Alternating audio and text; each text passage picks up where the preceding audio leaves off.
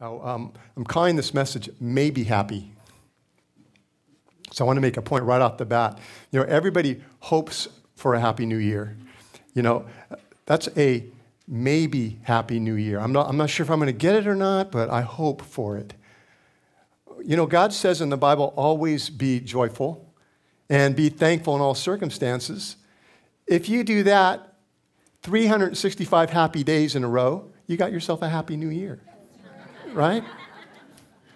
I mean, it can be done. Philippians 2:13 tells us the Lord is working in you, giving you the desire and power to do what pleases him. If he commands it, it certainly pleases him. It pleases him for you to always be joyful and to be thankful in all circumstances. And so he'll give us the desire and power to do it. Now, maybe we're not experiencing that. Probably most people are not. We all have a little joy in Thanksgiving. It's the always that throws a kink in it. You know, in all circumstances. But that's where the power is. There's a huge difference between sometimes and always here. But my point is, you know, we can, when I read a scripture like that, and I'm not experiencing it, a command, I'm not experiencing it, I treat it myself as a prophecy of what God can do and wants to do in my life. That's why I look at a command I'm not experiencing yet. It's a prophetic word for me. You know, I confess the sin, for example, of not always being joyful. Lord, I'm not joyful right now. I'm not being thankful right now. And I receive instant forgiveness. And I receive faith that God's going to give me supernatural desire and power to always be joyful and be thankful in all circumstances. And believe me, if you're that way, you're going to be a walking miracle. How many people do you know that are like that? 0? So, you know, I conducted a funeral already this January. So obviously you can have a new year that has grief in it. But 1 Thessalonians 4:13 tells us we do not grieve as people with no hope. You know, Jesus himself prophesied another promise, maybe that we don't really like these kind of promises, but it's a promise. John 16:31, he says, I promise you, you will have many trials and sorrows here on this earth. He says, but take heart, I've overcome the world. I mean, considering all the sin and the sickness, considering the grief and the trials and the sorrows, I would say that for God to go out there and command us to always be joyful and to be thankful in all circumstances, I mean, that is audacious. To command something like that?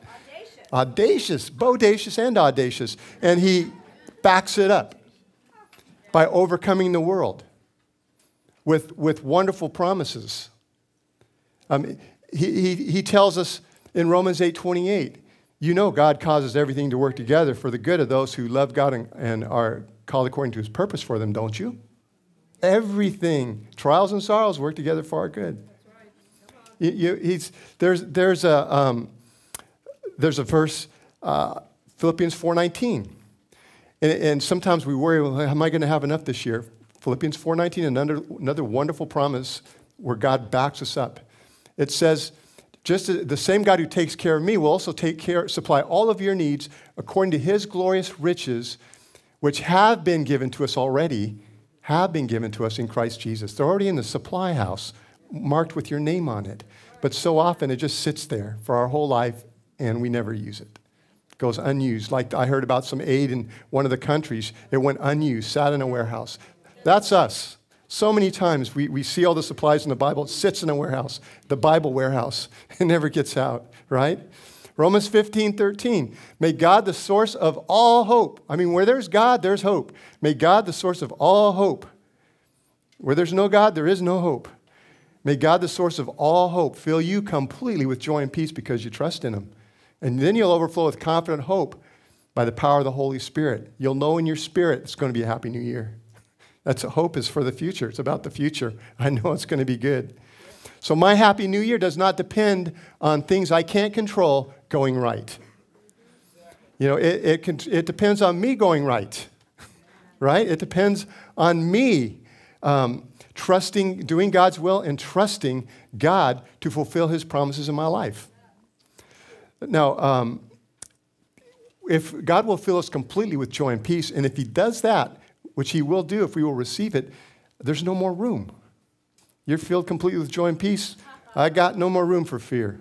No room for depression. They can't coexist. One knocks the other one out, like matter and antimatter. You know? Philippians 4, 5, 6 is a wonderful command.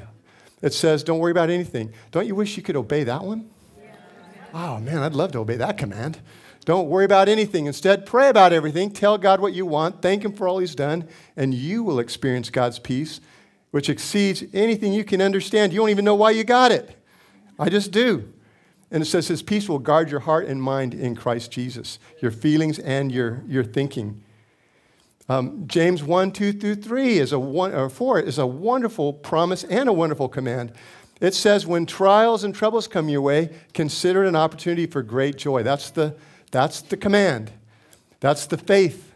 And then it says, for when your faith is tested, your endurance has a chance to grow. If you let it grow, when it's fully developed, you'll be perfect and complete, needing nothing. In other words, you will grow stronger than your trial.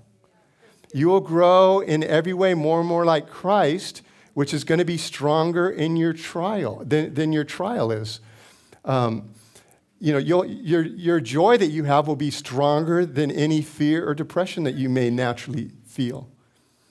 You're stronger than that. And so, for that reason, a person like that, they can make their new year a happy new year, year after year.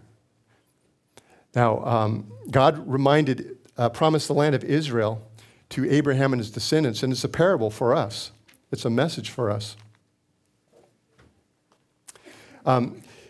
Now, God, Abraham, it was to Abraham and his descendants, who was the Jewish nation, and Israel were nomads for a while. Then they ended up in Egypt as a nation in slavery. The whole nation was enslaved. And then Moses led him out of Egypt right to the border, and he died. And Joshua, his protege, became the leader. So it says in Joshua 1:5, the Lord speaking to Joshua, it says, no one will be able to stand against you as long as you live. For I will be with you as I was with Moses. I will not fail you or abandon you. Be strong and courageous, for you're the one who will lead these people to possess all the land I swore to their ancestors I would give them. Now, of course, that applies to the whole people. If just the leader is strong and courageous, you're not going to get very far. The point is that all the people are strong and courageous, right? Now, the Hebrew name Joshua, it's a Hebrew word. If you translate it into Greek, it's Jesus. So Joshua is a prophetic type of Jesus. So we see Joshua lead his people out of slavery in Egypt into a promised land. And then we see Jesus lead his people out of slavery to the world into a promised life. Now, a promised land you can look at on a map, but the promised life you look at in here. It's all sketched out right in here. Jesus died on the cross to forgive us from our sins, and he rose from the dead. And when he did, he left us an inheritance. And the inheritance was his life and ministry on earth, which he gave to us through the Holy Spirit. And so we receive our inheritance now when we decide, I'm going to turn away from my sinful lifestyle, without God in it. I'm going to turn away from that, and I'm going to start living, ask God to help me to have the power to live with Jesus, for Jesus, and like Jesus. At that moment, we receive an inheritance. In fact, Philippians 3:20 says you're citizens of heaven at that moment. You're born again, and you're born in heaven. You're a citizen of heaven, where the Lord Jesus Christ lives. It says in Ephesians 1:3, at that point, it says, God has blessed you with every spiritual blessing in the heavenly realms at that moment. And so when we're born again into a new nature that's like Christ. We're also given the Holy Spirit who activates that new nature into growing in every way more and more like Christ. And that includes these amazing, audacious commands. That's how a person, it's supernatural. That's how a person can be always joyful. That's a supernatural joy. They can be always thankful. They can experience peace when you think they'd never be able to experience it. And they have power to see these promises fulfilled in their life. It's this new nature being activated by the Holy Spirit, the power of God in us, and it brings us our inheritance. Now, Joshua, he needed to be strong and courageous to inherit that land because he had to attack 7 extremely wicked nations. Think of the most wicked nation and wicked leader you can think of, and that's them. He had to attack 7 extremely wicked nations. Not only that, but they looked like they were, each one of them alone was bigger and stronger than Israel. The Lord said, go get them. So you need some strength and courageous, because if it doesn't work, you're not just going to have your self-esteem affected, you might be dead, right? There's really a lot of faith there. Now, in Ephesians 6:10 through 18, the parallel, it says, be strong in the Lord and in his mighty power. Put on all of God's armor so that you'll be able to stand firm against all the strategies of the devil. For you're not fighting against flesh and blood enemies, but against evil rulers and authorities of the unseen world. So we need to be strong and courageous. Some people really, we need to be strong and courageous because we're actually under attack from demonic spirits who are trying to keep us out of our promised life, out of our relationship with God, and they are trying to destroy us, our entire life. Now, the strategies of the devil, I could name some strategies of the devil, and you could too, because they're used on us, right? But for example, lies, feelings, sins, sicknesses, dysfunctions, addictions, bondages are all tricks of the devil. Persecutions from people, temptations, distractions. So those are some of the strategies that the devil uses to keep us out of the promised life. Now, the armor, Paul tells us to defend ourselves by putting on the armor. And he names some of the armor pieces. He names the armor is made out of truth, righteousness, peace, hope, the word of God, faith, prayer. And this armor, actually, when you say put it on, maybe another way you could say it is grow it on. Because the armor is actually the wisdom and character of the life of Christ in a person. When it becomes your life, you have armor on at that point. And, when we have that armor on,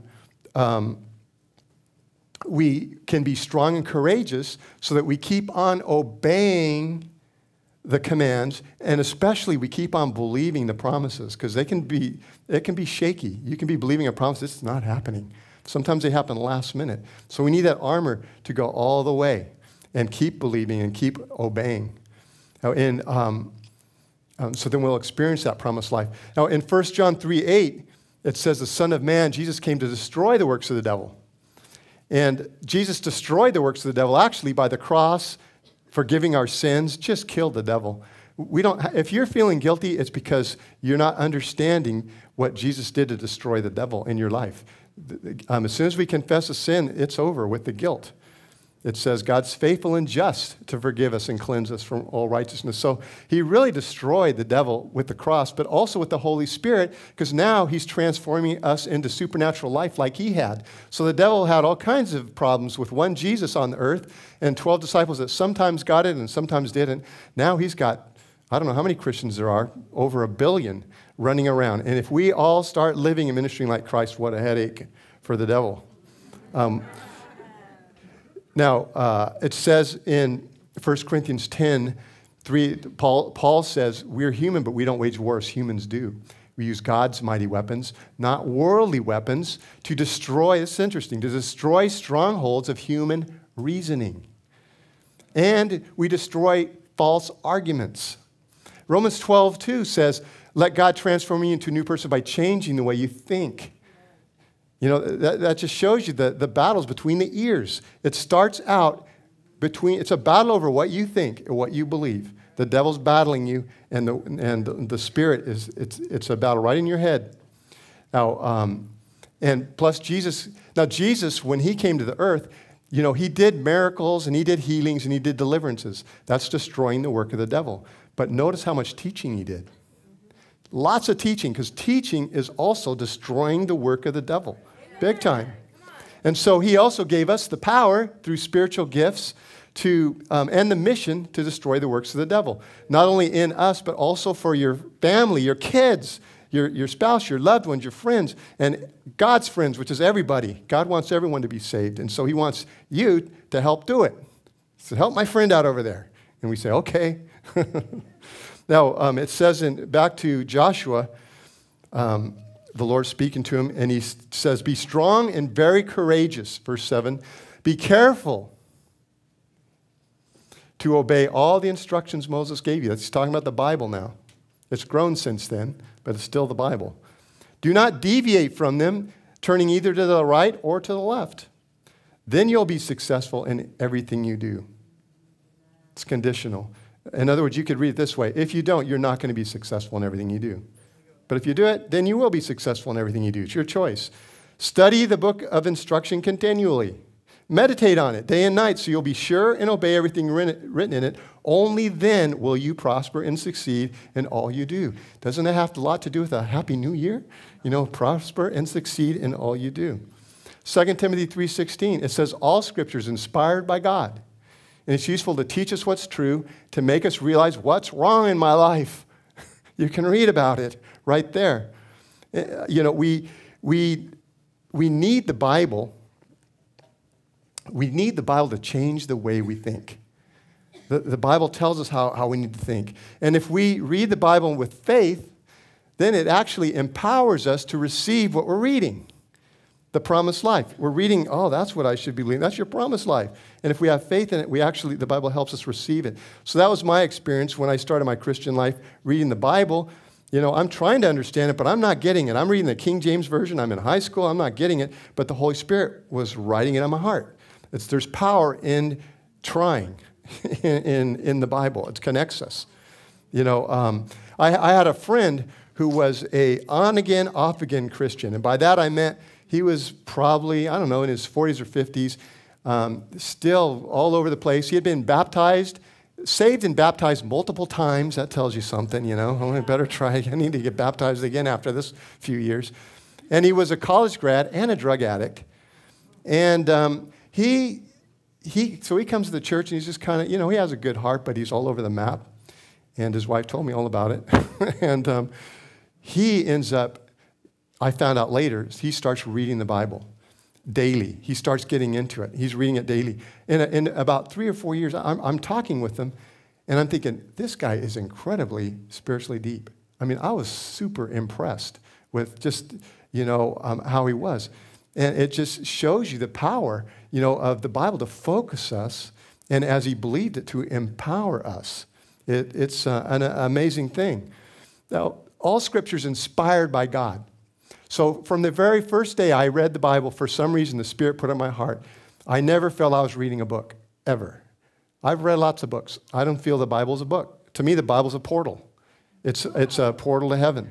And so when I'm reading the Bible, I'm really connecting with the Lord in the Bible. I'm reading the words. I'm thinking about them. I'm not ignoring them, but I know they're from the Lord.